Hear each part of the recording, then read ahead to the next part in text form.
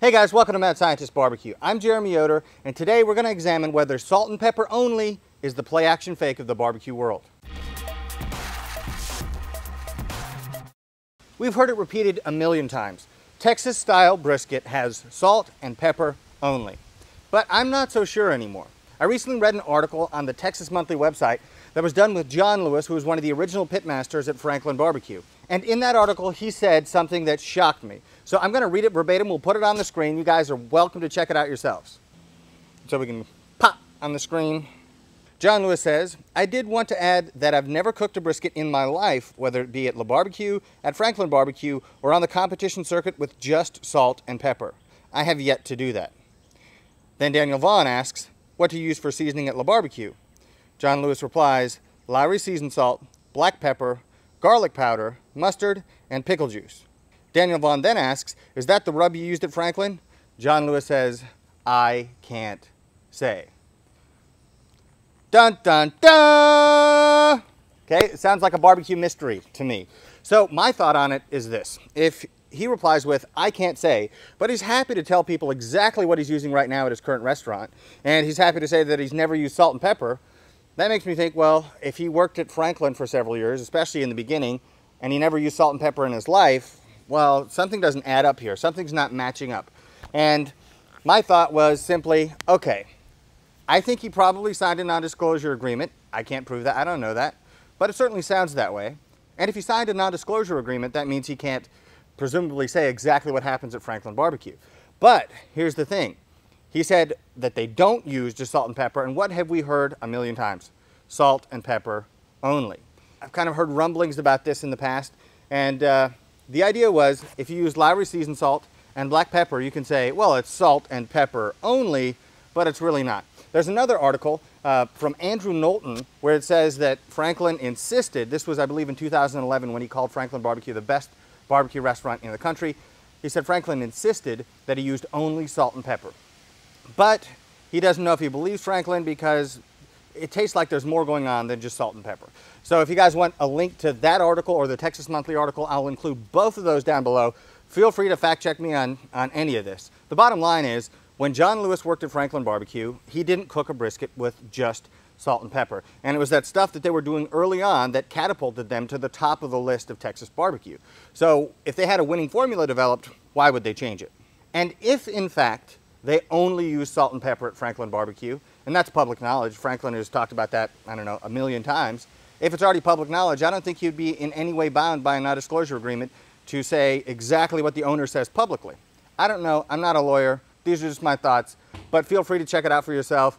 And I'm going to pursue this line of reasoning and do a test. I'm going to do a test with 3 briskets. One gets only salt and pepper, and you can make phenomenal brisket with just salt and pepper. I'm not saying this is a game changer, will change your life, but I want to see, does it actually improve the brisket beyond simple salt and pepper? So we have our salt and pepper brisket. We're going to have our John Lewis style brisket. That's going to use salt, but in the form of Lowry seasoned salt, black pepper, garlic powder, mustard, and then we're going to spray with pickle juice. Okay, let me see what's going on with this fire. This is so annoying. We're just going to have to take a second. As part of the pitmaster's burden, I actually had to mess with the fire just now, so I can't remember exactly what the last thing I said was. I think I was talking about the pickle juice. So pickle juice isn't just water, obviously, because it's pickled in vinegar. That's the first thing. There's salt in it as well. And then also there are the soluble parts of the cucumber. So you're leaching out from the cucumbers some starches, some pectin, a bunch of other organic compounds that we won't go into depth about. But it's not just water. It's not just vinegar. And if you've ever had cucumber water and you drink it, you notice that the texture that you have in your mouth when you drink that water is different than just plain old water. So I'm curious to know, is that really going to change the flavor or the texture of the brisket? Now, I think this is the play-action fake of barbecue. You may be wondering why I call it the play-action fake of barbecue. And I know I have a lot of international viewers and a lot of people in the USA who just don't watch football, but I call it a play-action fake because in football, you have 2 broad categories of offensive plays. You have passing plays where the quarterback throws the football, and then you have running plays where the quarterback hands off the football. Now, there are other kinds of plays. There are wildcats. It doesn't really matter. But the point behind it is this. A play-action fake is when the quarterback pretends to hand the football off to the running back and makes it look like a running play, but really, he holds onto the football and throws the ball. Going for a 2-yard loss. 2nd and 7. Fakes it to Starks. Now going for the deep ball. Nelson is there, and he's got it for the touchdown. And so he's trying to make you think one thing, but is doing something different. That's what I'm trying to figure out. Are they telling us that it's just salt and pepper and they're doing something different? I don't know, it really seems like it, but we're gonna test it out. It's called Mad Scientist BBQ. I gotta do some experiments. We're gonna find out if this is better than just salt and pepper. And so for the third test, I'm gonna use a known quantity that's definitely not just salt and pepper.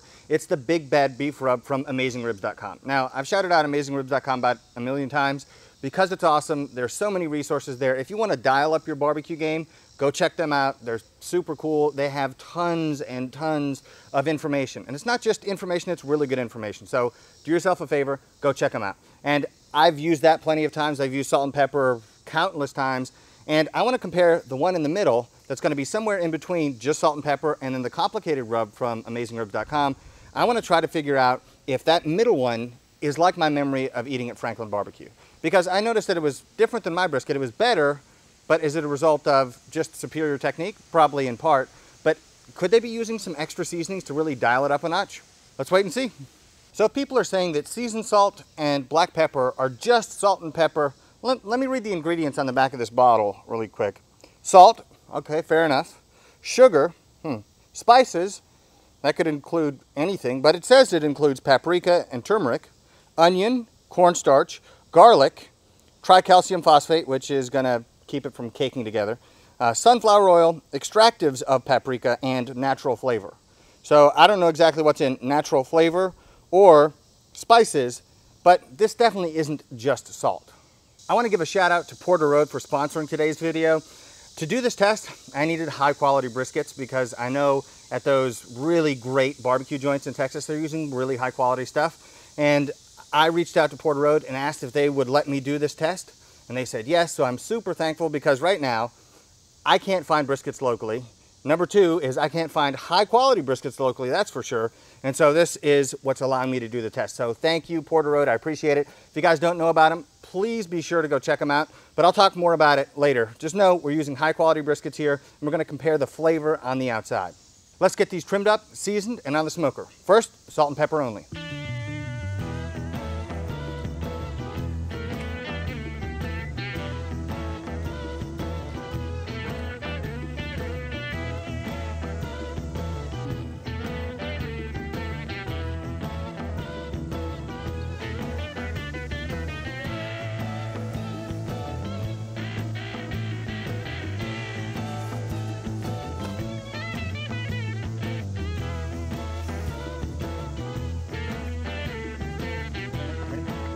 All right, onto the smoker.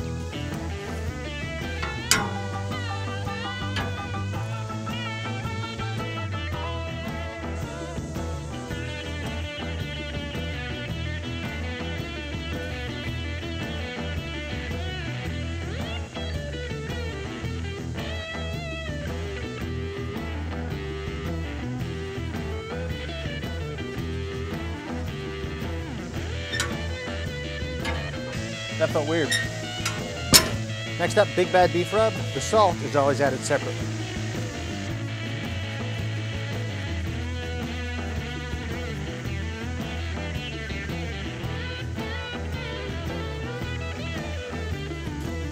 Now the spices.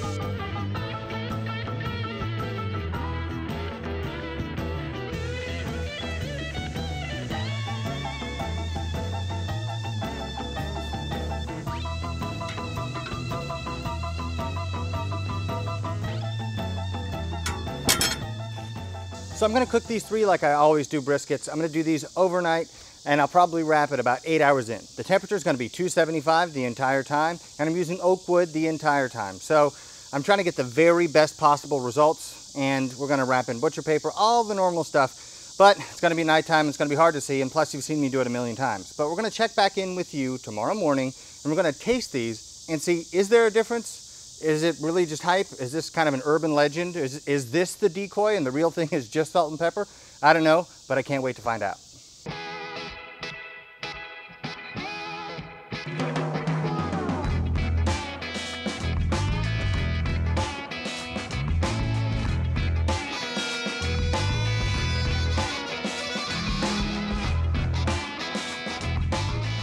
All right, guys, so a 16-hour cook has now been shortened to a few seconds. But one thing I think I can tell by just looking at these 3 briskets is you don't need extra stuff in your rub to get great bark. They all have great bark. I mean, they're really attractive looking briskets. Even though they all have great bark, it looks to me that the Big Bad Beef Rub has the darkest bark. The Mustard and Lowry's has the second darkest bark, and then the Salt and Pepper has the lightest bark, though still dark. I mean, they all kind of look like meteorites from a distance. They smell great, but each one smells a little bit different. So I want to know, how much does that carry over into the taste? So we're going to slice these up in a second, and we're going to compare the flavor on the outside. I'm not concerned about how juicy each one is because I treated them the same way, I cooked them the same way. The idea here is which one is going to taste the best. But before I do that, I want to give a big shout out to our sponsor for today, Porter Road. I've been using Porter Road for a long time. I use their stuff because they produce great quality meat. So if you're going to do a brisket and you want to count on something that's going to be delicious and amazing, Porter Road has your back. Porter Road dry ages their beef for 14 days as a hanging carcass. So it's going to taste that complex flavor that people love about dry age, but you're not going to have to sacrifice any of the products. So you're not going to have to cut off any dried parts of the meat, but you can just use it and you can do steaks, you can do briskets, you can do any cut of beef and get that complexity of flavor, and it shows up at your door. It is super convenient. I've been using it for a long time simply because it's extremely good. And I recommend all of you guys, if you're gonna do some brisket to wow people, or if you're gonna try to cook some steaks and blow people's socks off, Porter Road is the way to go. I'm gonna put a link in the description. Check them out. They are a top-notch company, and it's just been a pleasure to work with them. So first off, I'm gonna cut into the salt and pepper brisket. Give that a taste, then move up to the Lowry seasoned salt with the mustard and pickle juice, and then I'm gonna move to the Big Bad Beef Rub, the most complex of any of the rubs. But first of all, I wanna say, I learned something from my wife because she wanted to know how I figured out what I was gonna use for the rub, because she saw me kind of haphazardly putting on mustard and then Lowry seasoned salt and garlic powder and black pepper. She's like, how did you know how much to use? I was like, I don't know. He doesn't say quantities in the article, so I just eyeballed it. But she went to the article and looked in the comments, and John Lewis himself, or apparently John Lewis, said exactly how to do it. And he said, if you have any problems, show up at Le Barbecue and I'll walk you through it. I don't know this guy, but I love this guy. I mean, just amazing. So I wish I would have seen this, I don't know, 8 years ago or whenever it came out, because I would 100% have gone to Le Barbecue to check it out. But if I had to do the test over again, and I think I might, I would use that recipe. And also, I just assumed, we all know what happens when you assume, but I assumed that he was using the pickle juice to spray instead of vinegar. Maybe he does, maybe he doesn't. He doesn't talk about that in the comment. But if this turns out to be really good, I'm gonna use his method, and I'm gonna use the ratios that he outlines in that comment and see if that's kind of like a winning formula for brisket. Let me get into the salt and pepper brisket, and I'm gonna get slices from each of these and taste them.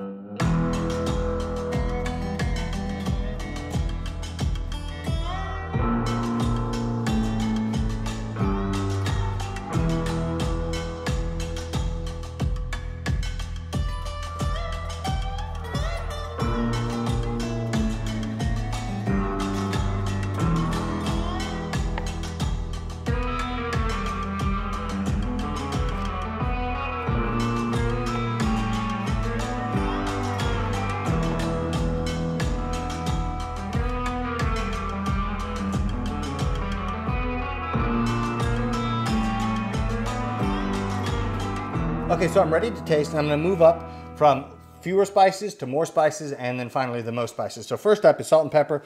I wanna know, is this gonna stand up to Lowry seasoned salt and Big Bad Beef Rub? You guys know me, I'm using salt and pepper all the time, so this was kind of important to me, so I need to know, do I need to make an adjustment with how I do barbecue, or is the simplicity of salt and pepper really the way to go? Let's find out. Man, that's good brisket.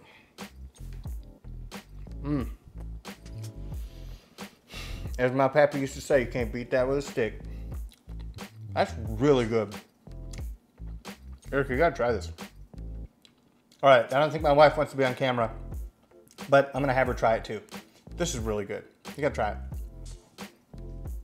What are your thoughts? Okay. All right, so Erica gives that an 8 out of 10 in terms of flavor. I'm a little hurt, but I'll get over it. Next up, Lowry seasoned salt. Wow. Man. This is having me question my life choices. Gosh. Okay, that's good. Let me try another bite here. Wow. I didn't think it would make this big of a difference. My first impressions are, that's better. I think I'd rather have that bite than the first bite. Even though the first bite was great, I mean, I just think that this is superior. It's hitting more of your kind of flavor taste buds. So, wow, but you still get clear smoke flavor too. So that's my issue usually with rubs, is because they put so much stuff into it, you lose out on the smoke flavor. It's kind of hanging out in the background. But with this, it's kind of like a beautiful marriage between, oh, different seasonings, and smoke flavor is the backbone of everything you taste. Here we go, Big Bad Beef Rub. This is very good. The seasonings on the outside, the spices and flavorings are really tasty. But the problem is, I think the brisket gets a little bit lost in the background. If you're producing real smoke with a real fire, you want that flavor to shine, and you don't want it to be covered up with other stuff. So if you're using a smoker that doesn't really give a lot of smoke flavor and you want to just kind of bolster the flavor of your brisket, I think maybe that's a good idea. But for me, I'm thinking, I don't like it as well as the other two. The other two, I mean, I would 100% spend good money on one of those briskets. This one, I think it's very good, but I like a clearer smoke flavor. So right now, Eric and I are both leaning toward the Lowry's brisket. And if a change that simple can really improve the quality of the flavor, I mean, I think I'm gonna be doing it. All right, Erica, try this out. Aren't these briskets good though? Mm-hmm. These briskets are freaking great. People are trying to get Creekstone Prime, and you know, those are extremely good briskets, but I'd put these up against anything. I put these up against Wagyu in terms of flavor.